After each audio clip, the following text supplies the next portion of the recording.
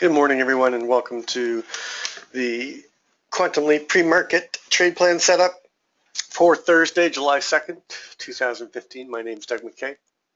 I am the founder and head moderator of Quantum Leap. Quantum Leap is a private group of traders. We are retail traders operating within a self-organized learning environment. Each morning we come together and take a look at the market. I start with a basic routine of looking at the trends in a macro and micro. Then I take a look at the structure of the market, and then I drill down to my trade levels and my hypotheses for the day. If you want more information, please send me an email to quantumleaptrading@gmail.com. Don't forget tonight at 8 Eastern Time, we're going to have a quick, probably 15 to 30 minute meeting. It's going to be just impromptu meeting and go over where we're going starting beginning Monday in terms of the room and what to expect. So before I get going today, let me just get the disclaimers out of the way. This information is for the purpose of educating members who want to expand the knowledge of the business of trading. It's not for trading or investment advice. You and only you are responsible for the trades or investment decisions you make. Trading futures or any instrument involves risk loss. Please consider carefully whether futures or options are appropriate to your financial situation. Only risk capital should be used when trading futures or options. Investors could lose more than the initial investment. Nobody at Quantum Leap is a certified trading advisor. We are retail traders operating within a self-organized learning environment. Past performance is not indicative of future results, and any trades that you see in Quantum Leap are for education purposes only. Please trade your own trade plan and your own risk parameters. Okay, so that's out of the way. So we just had, let's take a look at the news because we just had the news. We had non-farm unemployment change, expected 231, came out at 223. Unemployment rate expected 5.4, came out at 5.3.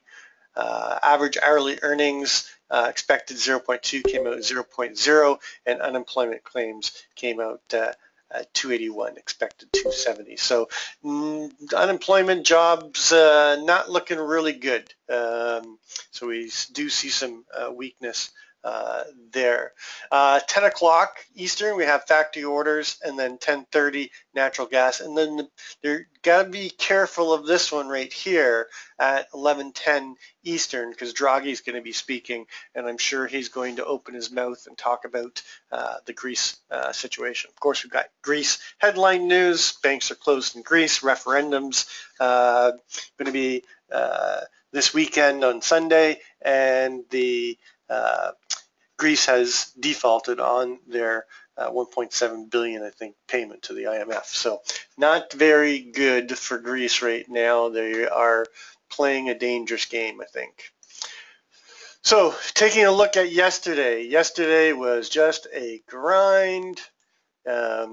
We were looking at the fact that we opened up above range and above value. We were looking for that move up to test the 74.50 trade area, and if we got above our target, and main target above range and volume was the 75.75. Well, they got to 74.50, and sellers stepped in and took us right back in, testing the range. And then we just fought this range, okay, for most of the morning, and then they finally gave it up. And we came down and tested our key line in the sand, which was at 59 to 60 area, and we basically held that area. You can see we had a beautiful, nice little Mr. Sneaky there that led the rally into the afternoon, and then we rallied all the way back up, and we closed at 71. So it was, we made a day of it. It was a tough day, very tight range. Did not get to our full ATR, so it was a tough day. Now last night, just before I went closed out the room, I said look for a rotation off of the upper Keltner here back down to that 67.50 area. Well, we got down to 67.75, tested the center Keltner line, and they held. I got long last night at 68.75, and I'm still running long. I've added a couple times. I was up early in the night checking my positioning and adding to it. We're currently trading 77.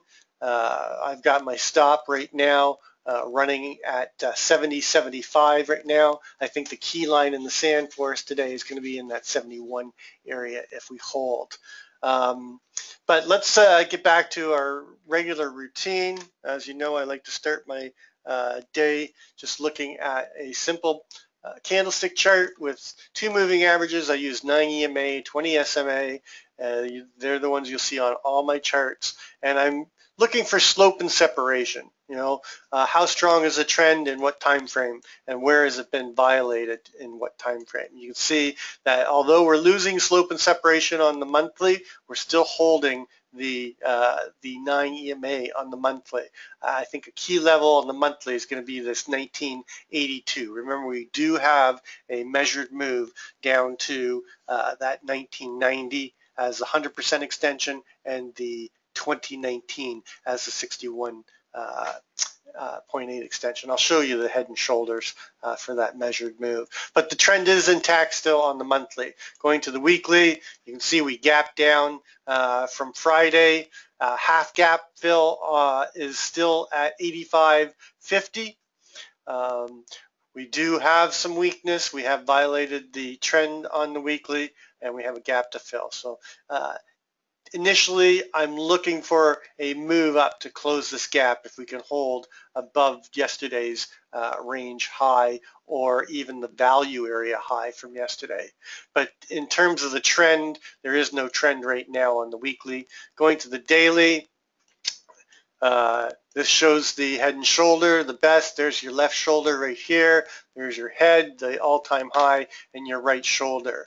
And the neckline is right down here, about 62. I'm using 62.50, although the value area low, which I'm going to get to in a minute, is now shifted down to that 59. So I'm really using 59.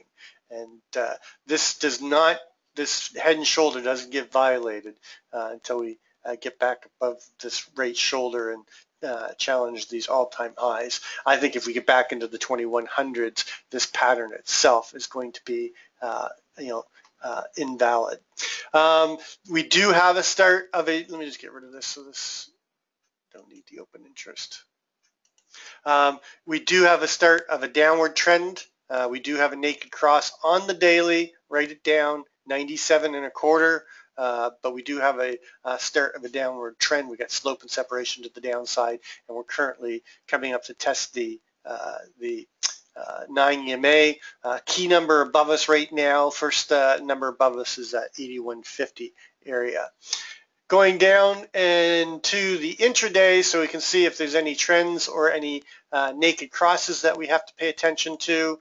On the 4-hour, you can see we've got the start of this this upward trend. We have a naked cross, write this one down, 20.65.50 on the 4-hour. But we do have a bit of a start of a trend. It's just the beginning on the 4-hour. Let's go down to the 30-minute. And see we have, it's not real strong yet, but we do have slope and separation, and we are holding the 9 and the 20. And again, there's another naked cross down here at 20.56 on the 30. Again, these don't have to, 20.56.50. These don't have to be taken out today. We just want to pay attention to them. And then going down to the 5-minute, well, I'm going to go to the 15-minute as well so we can verify. There's this other one right here at 20.64. See, we've got lots of targets below us right now, and we do have a start of a trend here. And then finally down to the 5-minute, we've got a pretty strong trend. Had a FUBAR, Mr. Sneaky on the unemployment news, came down, closed the gap, the technical gap, held the 9 EMA, and now we're bouncing off of it and holding it. So, another area to watch is this 76. I'm really looking at 75, which was one of our main targets we had yesterday. All right, so let's go to the structure of the market and look at the bigger picture. Of course, if you've been in homework, you know that I've been watching this micro composite going back to February, beginning of February. Our value area low right now is 2059.75. It's basically right at that 59. Between that 59 and 60 is still going to be a key line in the sand for lower prices. And you can see that the 3-day micro composite, we found value here at 57.50. So you know that's our first target below that 60 level. The value area high is all the way up at 2108. More importantly, right now we want to pay attention to the distribution zone that we're in right now. We're currently finding balance in around what this 75.75, that's what I was talking about. There's a little bit of support just below at 74.25. Below that, I think the important number for us today is going to be the 71 to 72 area. If we get below that, then I think we're going to come down and test the 66 and probably come down and test that 60 level. And if we break that 60 level again, then I'm looking for the continuation move down towards the range low at 46.75. We do have a weak low right now. We have a weak low in the overnight. We have a weak low on the daily, and the next big target below us is 42.25 with 45.25 just above us. And then of course we have those targets that we've been talking about. Our measured move is down at 19. 19 was the June micro composite VPOC that has shifted down here to 2011.50. So we have to pay attention to this number is the next big target below 42.25. If we can get above this 79 area again, first target above is 81.25 with a little bit of resistance at 82. And if we get above 82, then I think we've got a clear shot up to the FOMC number at 84.25. The 87, the 85.50 is the half gap fill from the gap down from Friday, and then 87.50 is the next big target above us with a little bit of resistance at 89.50, and then the big extended target right now, if we get back up into this double distribution above 82, then is 93.75. 93.75 is still the most traded price going all the way back to February, and there is a naked VPOC up there and then a naked close just above it at 95.75. So let's take a look at the overnight and start moving our numbers over. We just went in and put a new overnight high in at 79. So our overnight high is 79. Our overnight low is 67.75. And our overnight VPOC, which is not likely to shift, is 74.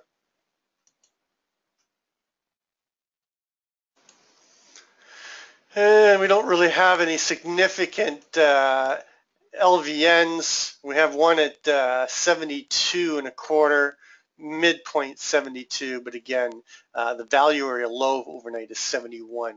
And that's the 71 to 72 is going to be a key level for me to trade off of today. It's where that's where I'm hiding my stop behind, because I know if we get back inside of value, my stop right now on this swing position I'm running is 70.75. Because if we get back below 71, 75, 72 area, I'm likely to get taken out as they come down to fill the gap. The naked close is 69, and we've got 60. I'm sorry, is it 69? Sorry, 71, and we've got the naked VPOC here at 69.50. So let's just bring this down so you can see this and compare the longer term price acceptance with our current situation. So with me, you can use, I'm going to be looking at the 74.50 as a trade area. If we get below it, I'm looking for them to come down and test this 72 and 71 area. So the 72. We still got almost a half hour, so I don't know if they're going to bring it down inside a range and we're going to open inside a range but outside of value, or we bring it down and test that 71. Still lots of time left, but if we open up outside a range, outside of value, look for initiative buyers to step in and go up and take out that overnight high at 79, and look for continuation. There's a little bit of resistance at 79.75, so I'll be looking for responsive sellers up in this area. But if they break above the CLVN at 79.79, I'm looking for my first target above, which is going to be this 81.25. You can see that right now 82 is the upper Keltner line. And then, of course, we've got the FOMC number at 84, and I thought I had this already in here, 85.50.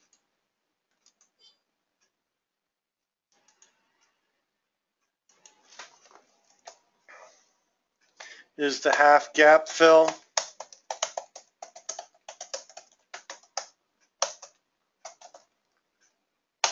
From that gap down over the weekend. And then we've got the next big target above 87.50. So I still got targets up here I haven't taken out, but these are all going to be valid targets. The big one, of course, is up here at the 93.50 naked VPOC, just in front of that 93.75 microcomposite VPOC. The naked close at 95.75, and then of course if we get above that, I'm looking for a move to 98.25, and then 2100.25, which is that CLVN, and then I don't think we're going to get up here today. 2102 is going to be our target, just in front of that naked VPOC at 2102.75 in the CHVN here. Below, so those are the targets and trade areas for above. Below the 71, look for the gap fill, but I would actually be looking for them to come down to the 69.50 with continuation. We've got the midpoint, the VWAP, the IB, the overnight low. This is a weak overnight low, and look for them to come down here and test that. That's going to be a key trade area for me again. I'm just going to put it just below so you can see it at 67. Below that, look for continuation down and an 80% value area play down to 65. And then below 65, you really don't have anything, okay, until you get all the way down here. You got this closing swing low at 64.25, but really, I think if they get below value, this weak low down here, I think you can look for them to come all the way down into this 59 area. And then below that, that puts us below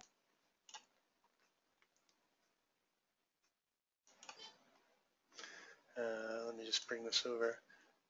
That puts us below the value area low of the longer term price acceptance, or rejection, I should say, and the value area low there on the microcomposite. And the big numbers, 57.50 with 53.50 as a trade area. You got a naked close down here at 54.50, and then 51.50 target. And then we have all these targets below us. A little bit of support here at 49. And then below 49, we've got 45. And then what is the big extended target to the downside right now?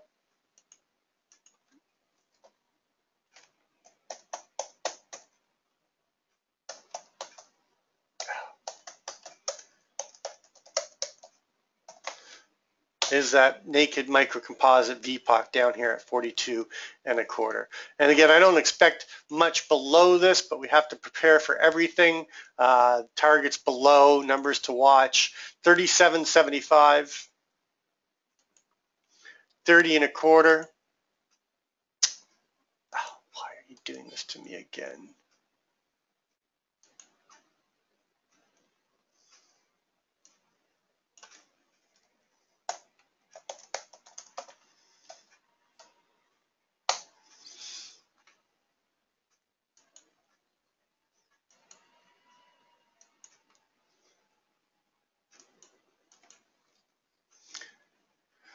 All right, sorry. 30.25, 24.75, and then you've got that measured move at 19, and then our next big target below, which is that naked VPOC down here at 20.1150. All right, so how am I going to trade it? Got lots of levels. How are we going to trade it? Well, as long as we stay above 74, I'm going to stay long. I'm actually staying long all the way down here to 71.75.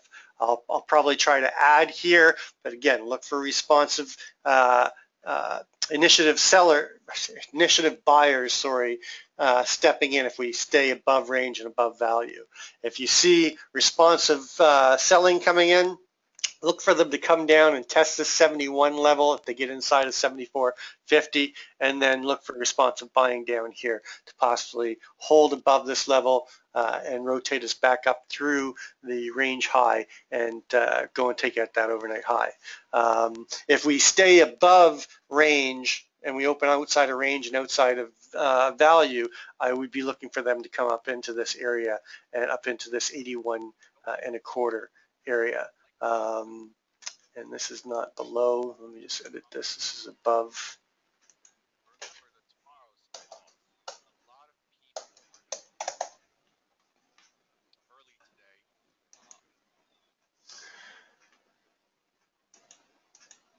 All right, and look for continuation up into the FOMC number in that 93. And I'm still expecting a move up into that, back into that most traded price going back to February up here if we hold above 71. Of course, below 71, then I'll be shifting and looking for shorts into the 67 and 65 area with possible continuation on the measured move and a break of this key line in the sand. And I got to put that in there because that is important.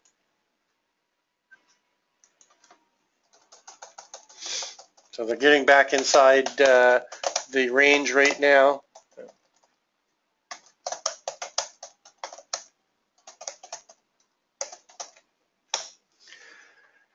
And below this, I'm looking for moves down and a trend day develop if we get into a move down. But you have to keep in mind that we're coming into the July 4th weekend, and typically this is a positive time in the marketplace.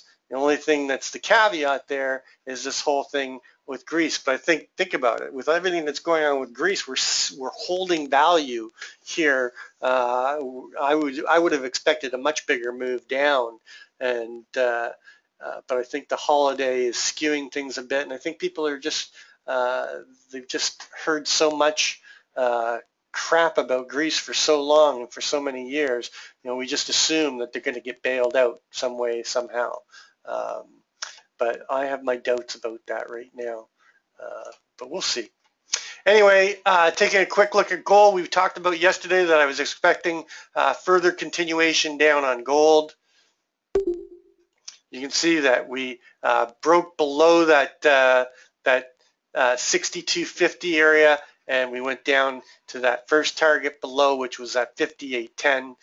We have popped up from there. Key line right now is going to be 1161.70 If we get below that again, look for further continuation, and I'd be looking for a move down into this 46 area again. Remember, the next big target below on gold is 1128. If we can hold 61, look for the rotation back up into the 72, 73 area, and then possible continuation up into the 77, 78 area. And gold is just real boring right now. The big one will be, again, I think you can start looking at 79.40 as a strong long into testing the value area high of this longer term microcomposite at 89.60 area. But if we get above this 92, and I've been harping on this, we get above 92, this is going to be a great trade on gold. Get long into that 1200 because that is the most traded price going back to 2008. So that's what I'm looking at. Again, I'm still running long, so I'm looking for long trades this morning. Don't forget, we're going to have a quick meeting tonight at 8 o'clock Eastern time to talk about the room. We'll just take a quick look at the Keltner. You can see that we're now below the center Keltner line, so a move down to the lower Keltner line is going to put us into testing that 71 area. Test of the lower Keltner is going to be 70.25. In fact, I should probably move my stop down a bit, probably to 79.75 or 69.75, just in case we come down here, get a double wrinkle reversal and rip off the top. Should really be below here. I should be at 69.25, but I got to lock in some profit. So I'll be watching how they handle this 71 area and make my adjustments accordingly. All right, we got 15 minutes to the open. I'm going to go and warm up my tea. As I mentioned yesterday, I'm no longer using stealth as of today, and going back to my dome reading. And we'll try to get some good trades for you today. Anyway, as always, trade well, trade safe, and we'll catch you.